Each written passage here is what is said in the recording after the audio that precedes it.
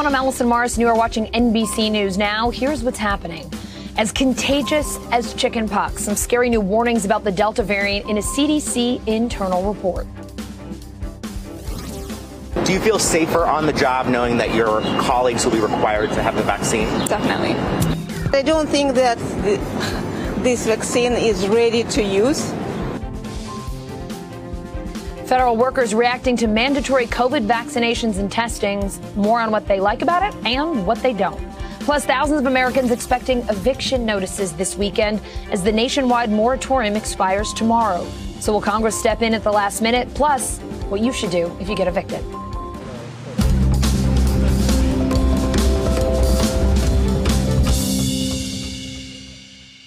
We start today with the Delta variant and the COVID situation in New Jersey. NBC News correspondent Kathy Park is at a mobile vaccination and testing site in Newark. Kathy, an internal CDC report telling us the Delta variant is as contagious as the chicken pox, and breakthrough infections may be as transmissible as unvaccinated cases. Is the Delta variant one of the reasons people are showing up at the vaccination site where you are? What are they telling you? Hey, Allison, it really kind of depends on who you ask. The vaccination site wrapped up about an hour ago, but we had several conversations with people who were out here earlier today. One gentleman who lives in the area said that he decided to get a vaccination because he got a pamphlet, a flyer from someone who was informing him about the clinic that was available. He's 71 years old. He said he stayed healthy throughout the pandemic, but because of the evolving headlines, thought it was a good idea to get the shot today. There was another person we spoke with who was encouraged to get the vaccine because he had an incentive at work, $100 if he got vaccinated. But overall, most of the people we spoke with said that it was just a matter of convenience because this mobile vaccine site was right here in their community. Take a listen. What brought you out here today to get your vaccine? The vaccine I needed because it's good for me, and it took a long time. I know I did, but I usually tend to do things at the last minute. So which one did you get today? The one vaccine, one vaccine. Why just the one? I don't need to come back. And Allison, we should note that this mobile vaccine clinic, it will be available throughout Essex County until further notice. And what's interesting is that they picked this specific location here in Newark, New Jersey. This is Lincoln Park, and we're told that this is a vulnerable population. There is a high concentration of homeless people. There are a lot of people battling addictions as well. There are a lot of rehab clinics in the area as well. So they made this very convenient for them. They had this mobile clinic available throughout the day. There were 3 vaccines available. They didn't have to make an appointment. So they've really made it extremely simple. And in just a matter of minutes, they were able to get at least one shot. Allison? Kathy, New Jersey's governor says the state is heading in the wrong direction. Tell us more about what's going on there. So, Allison, you might remember New Jersey was one of the early hotspots, and the numbers, like many states, are starting to creep back up again, including the positivity rate. We just checked a couple of hours ago. Governor Phil Murphy said that there are about 6 deaths reported so far in the state. This was actually up from yesterday, and the positive cases, are now just under 1,000. So obviously the numbers are trending in the wrong direction. They're keeping a very close watch on the metrics and deciding what to do next. But as far as a mask mandate goes, he stopped short of actually requiring this. But we're here in Essex County where the COVID cases are at a significant rise. So if you're going by the CDC guidelines, that essentially means if you are going indoors, even if you are vaccinated, to put that mask on. And also another update to pass along, Allison, we're told that 10 counties here in the state of New Jersey are either in the high or significant rise in COVID cases. Kathy, I just have to ask, you say the governor stopped short of a mask mandate, but is recommending it. How's that going over? Yeah, what's interesting, we had a chance during some of our breaks to kind of walk into some of the businesses here in Essex County, and it seems like a lot of people are actually following this guidance. Here, as I mentioned, Essex County, there is a significant rise in COVID cases, and most of the people that we saw inside, like a Starbucks, a grocery store, they had their masks on. So clearly this is still top of mind here in Newark and beyond. But if the numbers do continue to creep back up, I mean, the governor said that they will, take drastic action if needed. All right, Kathy Park in Newark, thank you so much. Hey everyone, I'm Allison Morris, and you are watching NBC News Now. Here's what's happening. As contagious as chickenpox, some scary new warnings about the Delta variant in a CDC internal report. Do you feel safer on the job knowing that your colleagues will be required to have the vaccine? Definitely. I don't think that this vaccine is ready to use. Federal workers reacting to mandatory COVID vaccinations and testings. More on what they like about it and what they don't. Plus, thousands of Americans expecting eviction notices this weekend as the nationwide moratorium expires tomorrow. So will Congress step in at the last minute? Plus, what you should do if you get evicted.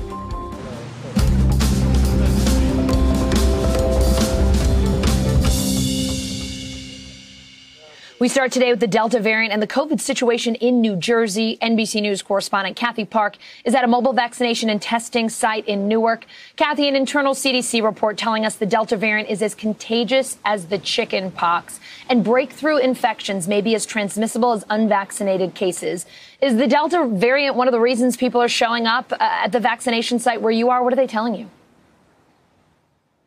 Hey, Allison, it really kind of depends on who you ask. The vaccination site wrapped up about an hour ago, but we had several conversations with people who were out here earlier today. One gentleman who lives in the area said that he decided to get a vaccination because he got a pamphlet, a flyer from someone who was informing him about the clinic that was available. He's 71 years old. He said he stayed healthy throughout the pandemic, but because of the evolving headlines, thought it was a good idea to get the shot today. There was another person we spoke with who was encouraged to get the vaccine because he had an incentive at work, $100 if he got vaccinated. But overall, most of the people we spoke with said that it was just a matter of convenience because this mobile vaccine site was right here in their community. Take a listen. What brought you out here today to get your vaccine? The vaccine I needed because it's good for me, and it took a long time. I know I did, but I usually tend to do things at the last minute. So which one did you get today? The one vaccine, one shot. Vaccine. Why just the one? I don't need to come back.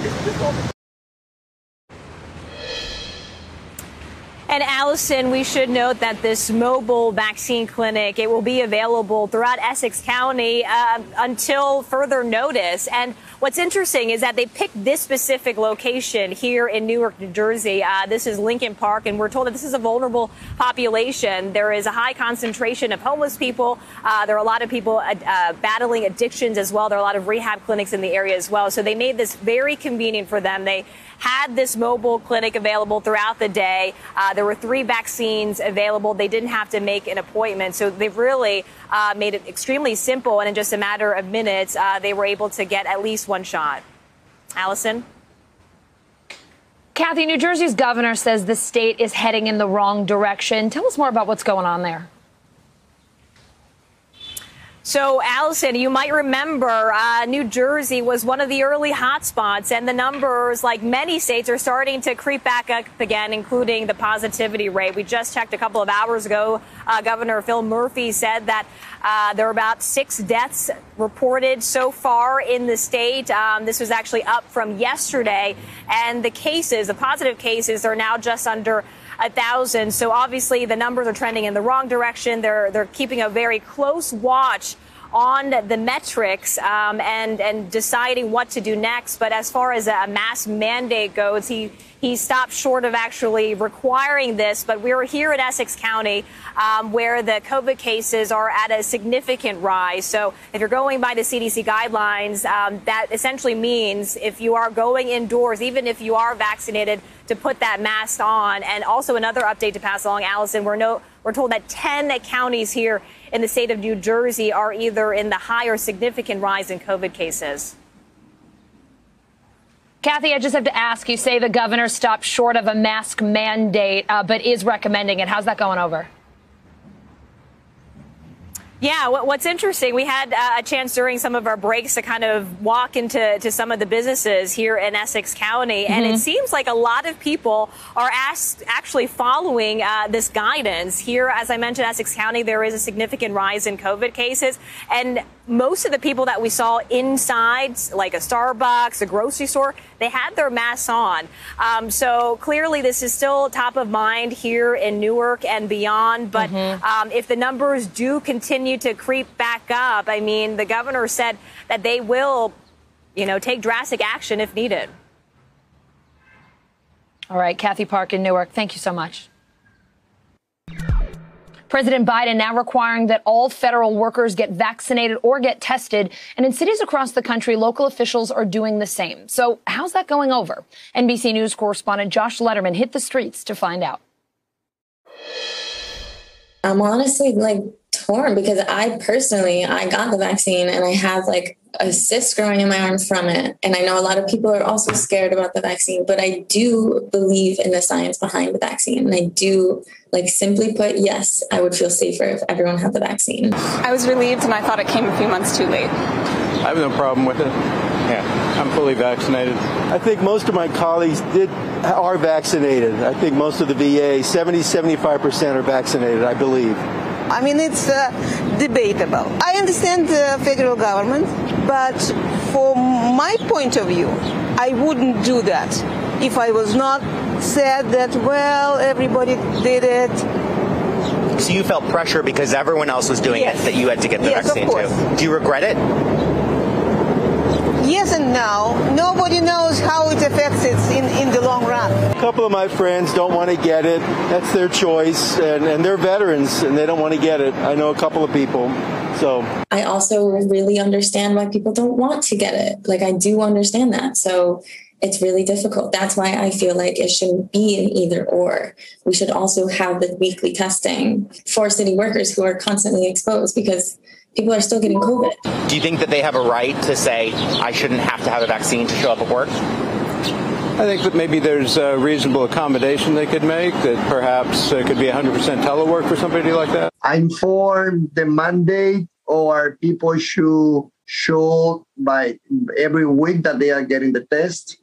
However, I also believe that we will fail if we don't take care of the other pieces related on how the underserved communities, those who were hurt the most, also get all the help to fight the virus. I think these are unusual times, and I think they're exceptional times. Well, isn't it that they can either get the vaccine or they have to be tested every week? Correct. So it's not forcing them to. Going to check in with NBC News Now correspondent Simone Boyce one more time. She's going to hit us with an edition of the Friday headlines, and then we're going to sail off into the weekend. That's the plan. Simone. First, I'm going to send us out with a very scary story out of Arizona. A deadly bee attack happened there, with officials saying that at least one person died and at least two others were hospitalized after they were stung hundreds of times by a swarm of bees. So the bees apparently came from an open hive that weighed almost 100 pounds. 3 firefighters were also stung in this incident, and bee handlers later killed most of the swarm and then removed the hive from the area. Sheesh. All right, New York City's Broadway will require proof of vaccination when it reopens this fall. The Broadway League announced all 41 theaters will require the vaccinations for audience members, performers, and other workers through October 2021. Now, all audience members will also be required to wear masks. But children under 12, those with medical conditions, or those with religious beliefs will be exempt, but they will need to have a negative COVID test. And the U.S. and the Philippines are restoring their crucial military pact. The president of the Philippines, Rodrigo Duterte, reversing his decision to terminate the Visiting Forces Agreement, which allows thousands of U.S. troops to come in and out of the country for war drills and exercises. Now, this pact is especially important as tensions with China continue to rise. And an attack on an oil tanker in the Middle East has left at least 2 crew members dead. The tanker was linked to an Israeli billionaire and was attacked off the coast of Oman. Now, no one has claimed responsibility, but U.S. officials say it appears that a so-called suicide drone was used. The U.S. Navy is escorting the tanker to safety at this point. This incident marks the worst known maritime violence on a shipping vessel in this area since 2019. And we wrap up with some good old-fashioned drama from Hollywood. So Disney is blasting a lawsuit filed by the actress Scarlett Johansson over the release of Black Widow. Johansson, who is the star of the Marvel movie, of course, sued the company on Thursday, alleging Disney breached her contract by releasing the film in theaters and on its streaming service at the same time. Now, Disney denies those claims and says the suit shows, quote, disregard for the horrific and prolonged global effects of the pandemic. Allison, the reality is, with the way that our media and movie consumption is changing, we're only going to see more of these disputes playing out between actors and studios going forward. Yeah, absolutely. The way movies are coming out now, very different from the way they did in the pre-pandemic world. Simone, thank you, and have yourself a terrific weekend. Given the bipartisan nature of the bill, the Senate should be able to process this legislation rather quickly.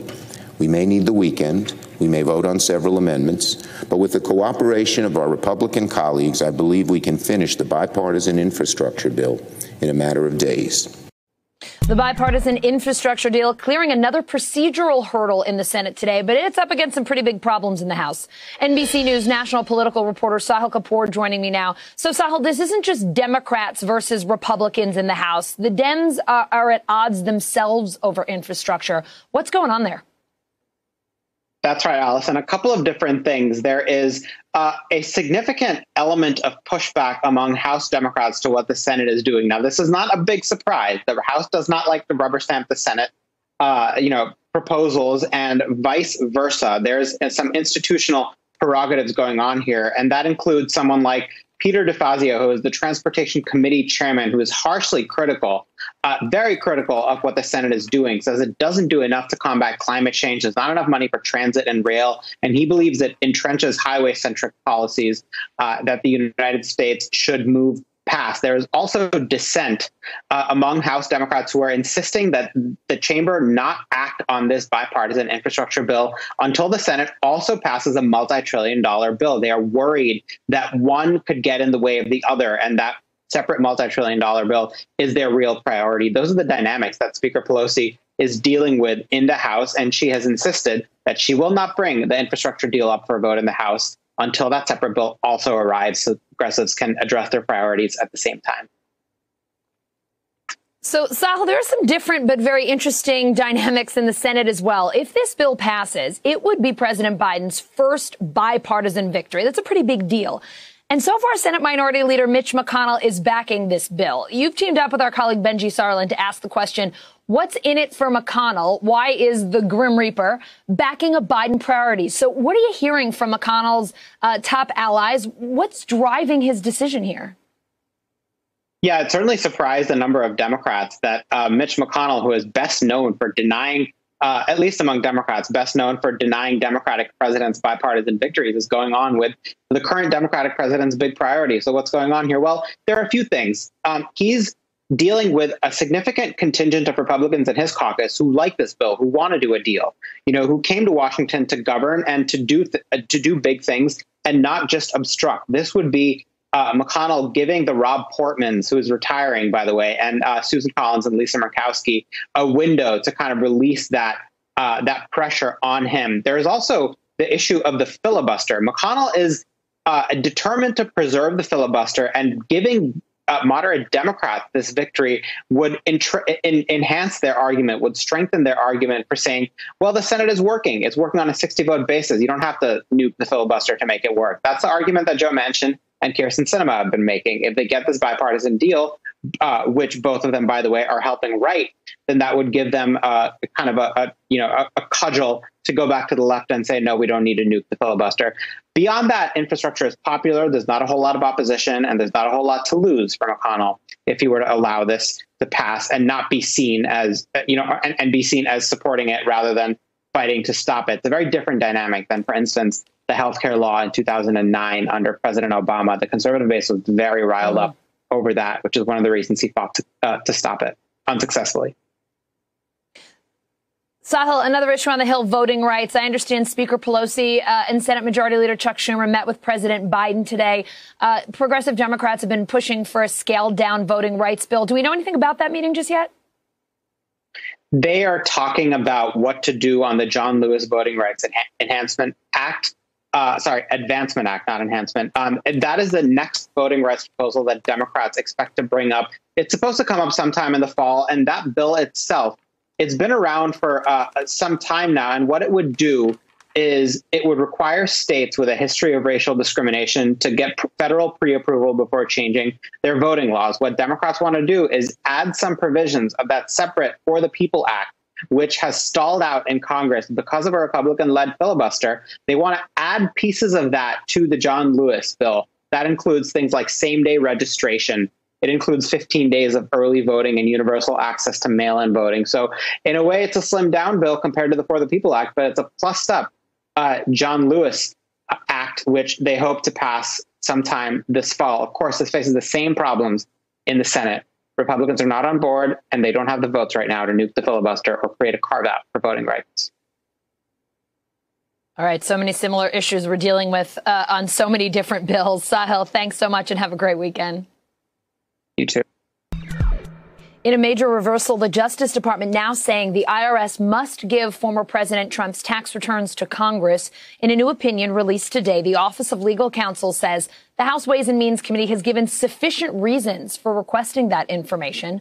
NBC News Justice correspondent Pete Williams joining me now from Washington, D.C. Pete, back in 2019, the same Office of Legal Counsel backed the Trump administration, saying Congress had no legitimate legislative purpose for seeking Trump's income taxes, that they were just looking for something to embarrass him. Why is the office changing its mind now? What are they saying? They're saying on second thought, we were wrong. They basically say that that early opinion was in error, that it said that the Congress didn't have a legitimate purpose. But now the Office of Legal Counsel says the law is the law. It says that when any of the three tax writing committees ask the Treasury Department and the IRS for individual returns, then the government must, or shall is what the law says, turn them over. End of story. So what OLC now, the Office of Legal Counsel now says is that by saying that the Congress didn't have a legitimate purpose back in 2019, that wasn't giving sufficient respect and deference to a co-equal branch of the government. And that's why it was wrong then. And that's why Treasury must turn this over now. Pete, so how soon could the House Ways and Means Committee have those tax returns? And a fan favorite question I always have to ask, does this mean the public could see them in any way as well? I don't know, and no are the answers to those questions, and let me tell you why. Okay. So there's a long-standing lawsuit that is actually still in federal court over this, over whether the Congress has the ability to get these returns or whether the Treasury can legitimately stiff the Congress over these. A joint status report is due today, and presumably that's one of the reasons why this OLC opinion came out today. Earlier, the parties, both the Treasury Department, now under new management, and the Congress said they were close to an agreement on this. So what the agreement also says, though, is if the Treasury concludes that it will turn this material over to Congress, it will give the president 72 hours notice for him to try to block it in court. So that's the I don't know part, how soon it would happen, because if the president does try to block it, I mean, I think most legal experts would say the law is pretty clear here. He doesn't have much of a good argument. But if he does try to block it, he could slow it down. Now, part two about will the public see it? And the reason I said no is that what the law says here is if Congress is going to get this material from IRS, it has to be kept confidential. Now, there is a procedure by which the House could vote to make it public. But, you know, that could take time. And that also sets a precedent here about making presidential tax returns public against a president's wishes. And that's going to be politically very dicey. But, you know, I suppose it's theoretically possible we may ultimately see them, but not anytime soon. All right. It seems like the wait and see will continue a little bit. Pete, separately today, the House Oversight Committee released notes from a call former President Trump had with top DOJ officials back in December, where he pressured them to declare the 2020 election corrupt. Tell us more. Yeah, these were notes taken by the man who was acting as Deputy Attorney General. Remember, this was 2 days after Christmas, after William Barr had stepped down as Attorney General. So we had an acting Attorney General, Jeffrey Rosen, and we had an acting Deputy Attorney General, Richard Donahue. These are Donahue's notes of a telephone call that was made by the president to those two men on 2 days after Christmas, December 27th. And they say that he was asking them to look further into these claims of election fraud. And he raised one case about Pennsylvania, for example, and they said, well, all right, we will check on that. But according to the notes, Rosen told him, the acting attorney general, you know, the Justice Department doesn't just snap its fingers and say that the election has to be undone or something was wrong.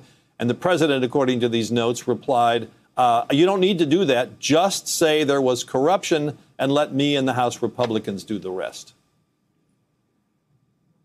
All right, Pete Williams, a whole lot going on for a summer Friday. Thank you for running us through all that, and have a really nice weekend. You too. Just a few more miles to go. The Poor People's Campaign nearing the end of their 4-day, 27-mile march in Texas, recharged today by the news that state lawmakers are working on a revised voting bill.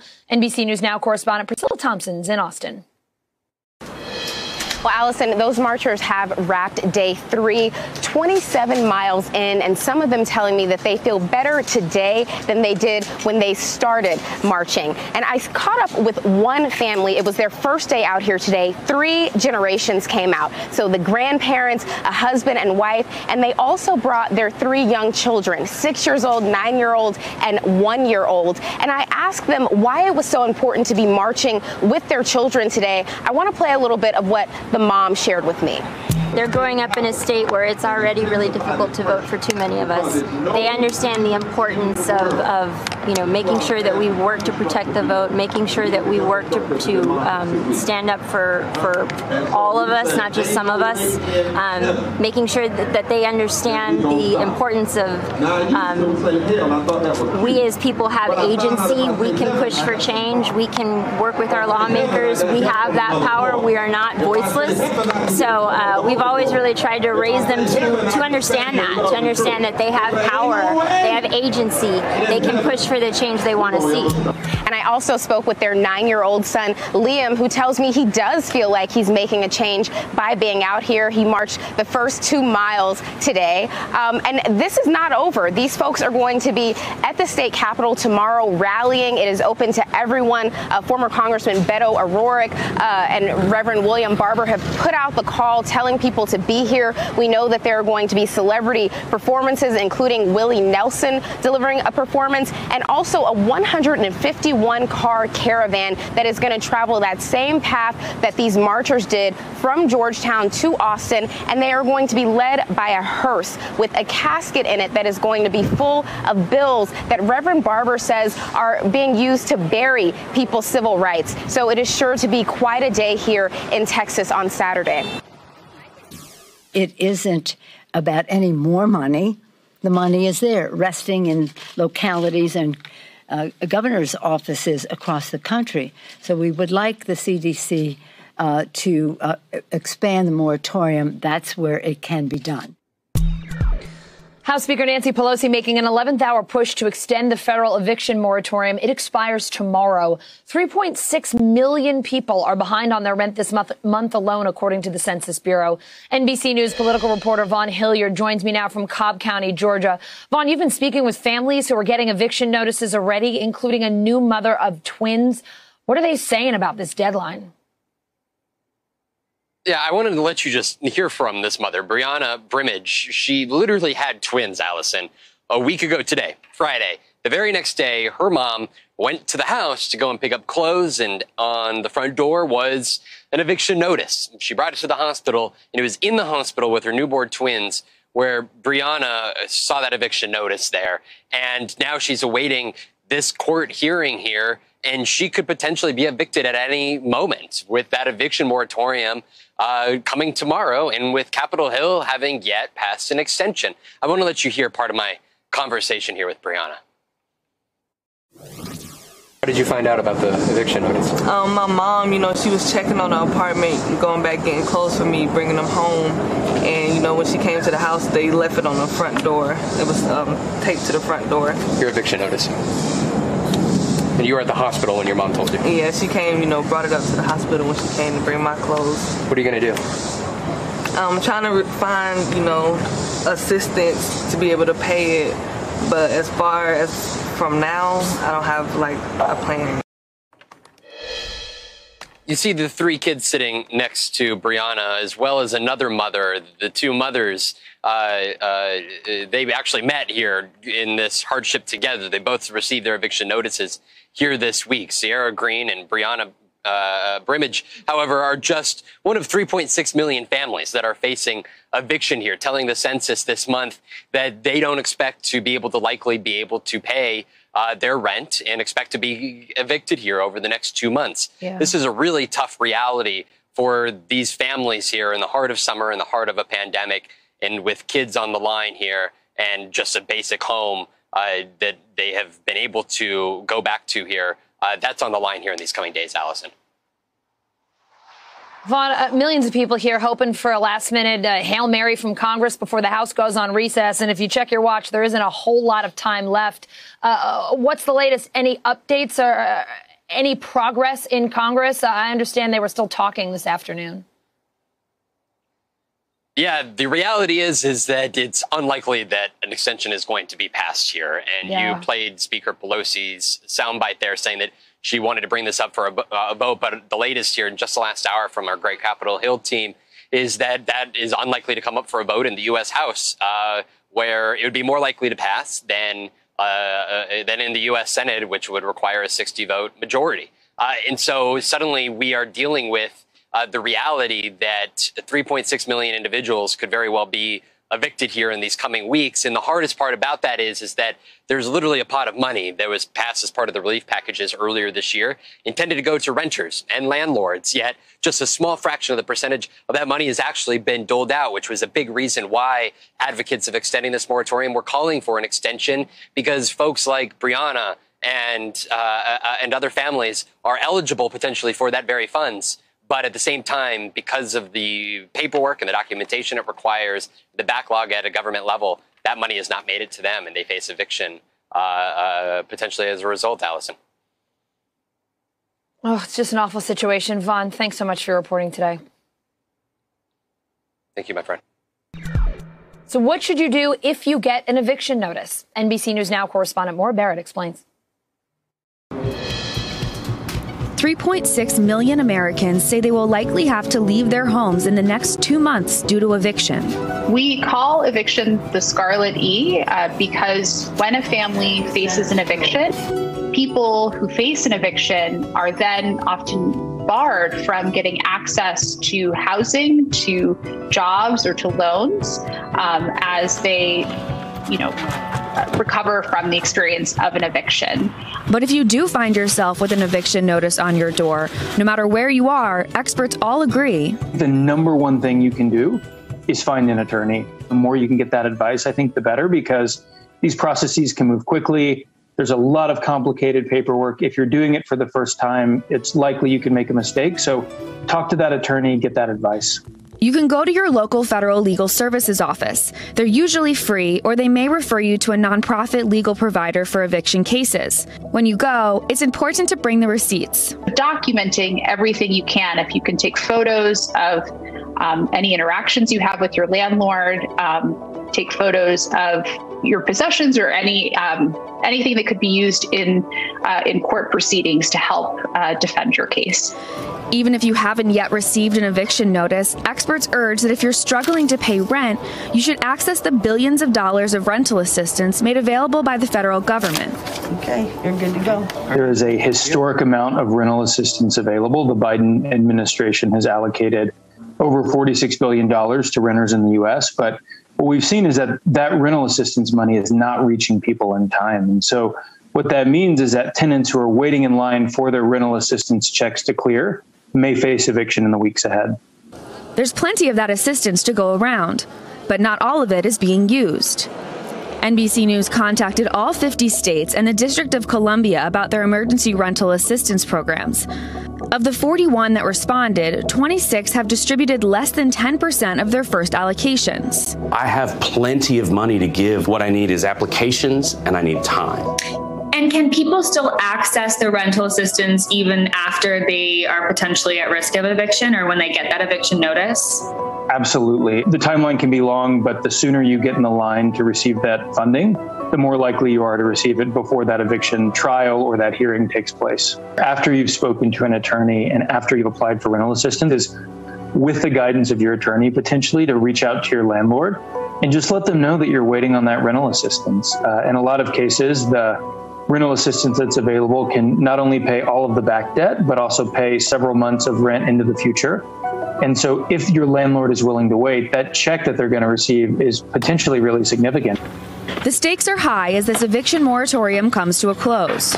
The same communities that have been affected by layoffs, that have been affected by COVID-19, they may be at risk of both losing their homes and also contracting, COVID-19 or the Delta variant at this critical time.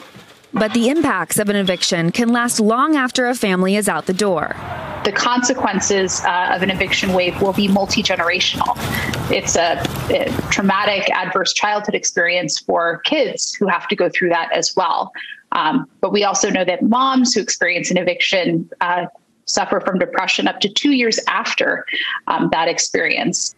That multi-generational impact causing both emotional and financial setbacks. Advocates hoping this rental assistance can change that. Eviction is often talked about as being the result of poverty. And really in the United States, it's often the cause of poverty. And so it's a very frightening moment for that reason. And it's why it's so important state and county governments really move quickly to get that rental assistance dollars out the door, because those federal funds can resolve those debts and they can prevent evictions from taking place. With this new step of the Israeli government, which I'm proud as the president of the State of Israel to launch, I believe that it's also a lesson to the entire humankind that we have to protect each other. Israel now giving a third booster shot to people that are over 60. NBC News global correspondent Raf Sanchez has more on why the country made the decision.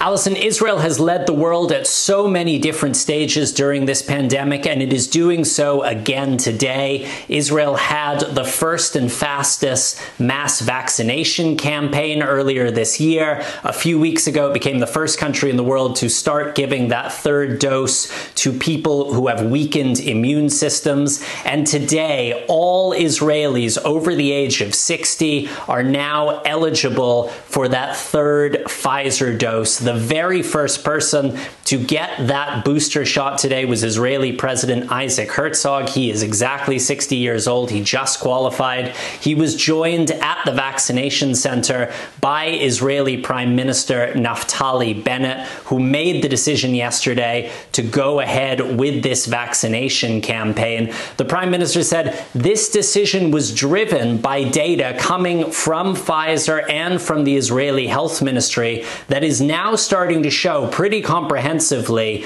that 6 months after you are fully vaccinated with the Pfizer vaccine, your antibody levels do start to decline somewhat. So Pfizer says in the period immediately after you're fully vaccinated, you have about 96% protection against symptomatic COVID, but 6 months on, that number slumps to around 84%. Now that is still high, but remember, the people who were vaccinated first in Israel, the people who are now hitting that 6-month mark, are the elderly, are the people with weakened immune systems. And so Israeli authorities have said now is the time to go ahead and make sure that they have the extra protection that they need. Now, this experiment in Israel is being closely watched by the US. The position of the CDC for now is still that fully vaccinated Americans do not need a booster dose.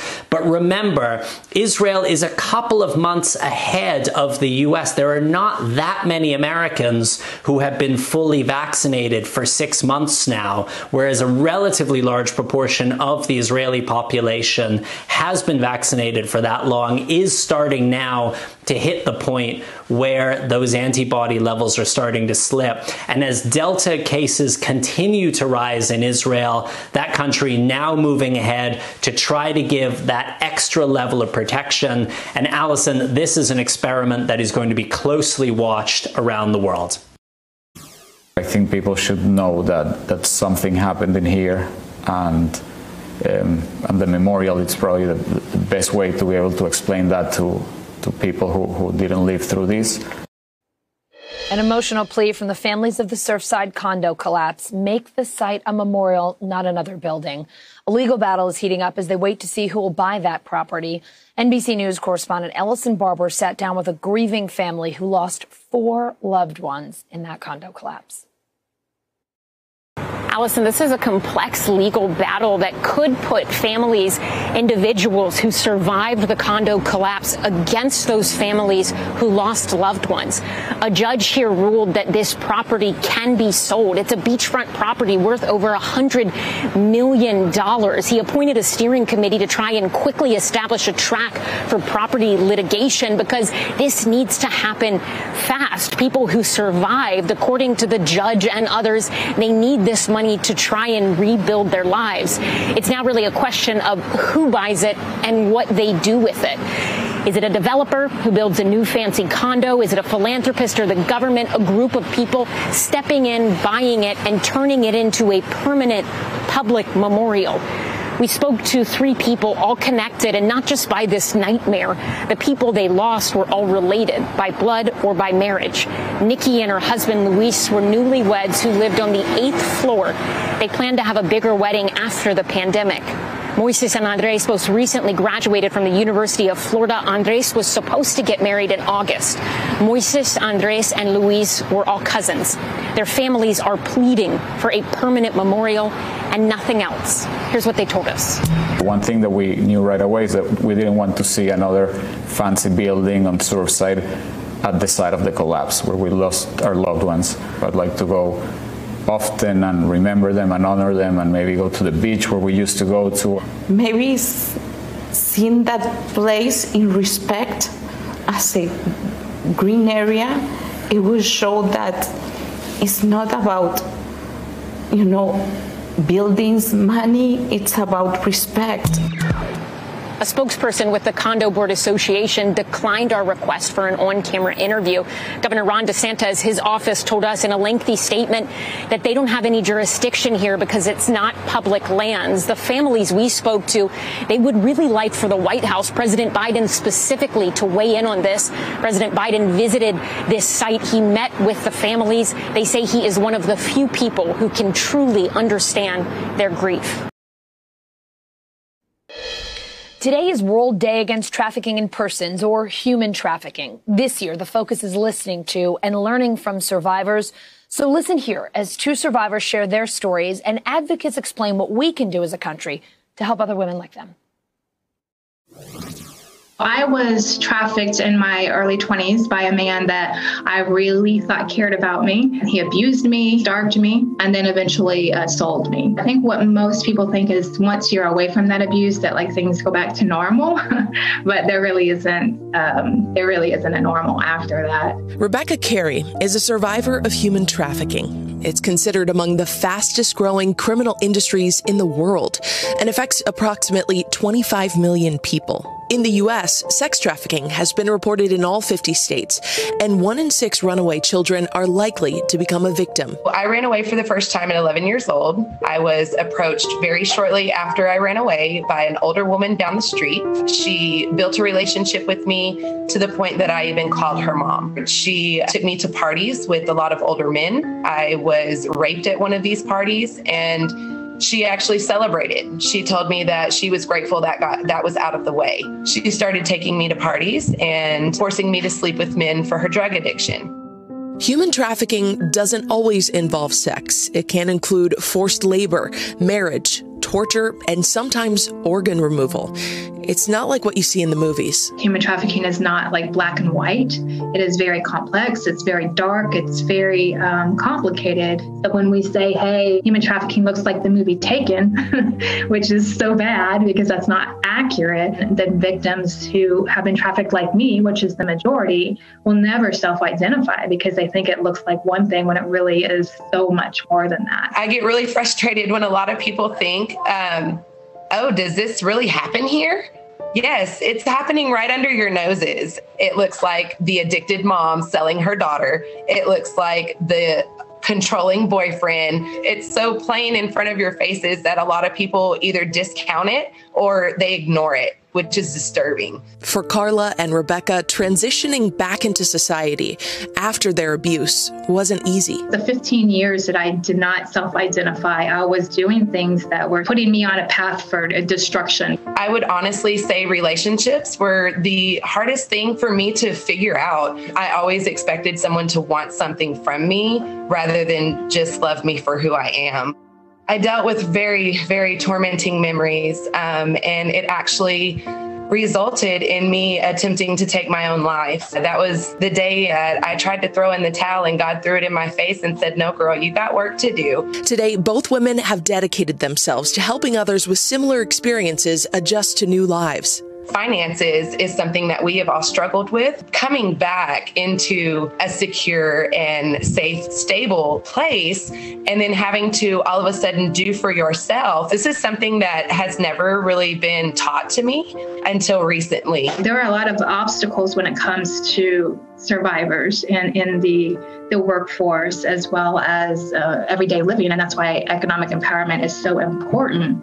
In April, the House of Representatives passed a bill to help survivors of human trafficking repair their credit. This simple 4-page bill has the potential to help thousands of victims every year by ensuring that a consumer reporting agency may not furnish a credit report with adverse information from a severe form of trafficking. While this does not erase the terrible crimes committed against them, it will help victims regain their financial freedom and begin to rebuild their lives. Advocates are pushing the Senate to pass the bill too. But in the meantime, some experts think there's more work to be done in the private sector. The gap that needs to be filled is going to come from businesses, because the tool that businesses have, the thing that they have, the golden ticket they have is a job. Shannon Deere and Cheryl Miller are co-authors of an upcoming book entitled Business Doing Good. It's their attempt to alert American businesses to the potential benefits of hiring women with challenging pasts. You can teach all the technical skills in the world, but if you want to hire for resilience and grit, hire women overcomers. It's the mindsets of some people that think, well, they're not ready for the workforce, or we can't take the risk on these employees. And my response to that is, well, gosh, that's a shame, because these are going to be some of your most valuable employees, because they bring non-traditional skills into the workplace that they've learned by surviving all the things that they've survived. Miller knows how a job can change a woman's life. It's impacting generations. It's not only going to change her life, it's going to change her children's life and her grandchildren's life, and it has a really exponential impact. We're strong. We're resilient. We've survived something that a lot of people couldn't even wrap their minds and their thoughts around. So if I was a business owner, I would want to hire survivors, because that, to me, is giving a survivor another chance, a chance at life, a chance at freedom. Hey, NBC News viewers, thanks for checking out our YouTube channel. Subscribe by clicking on that button down here, and click on any of the videos over here to watch the latest interviews, show highlights, and digital exclusives. Thanks for watching.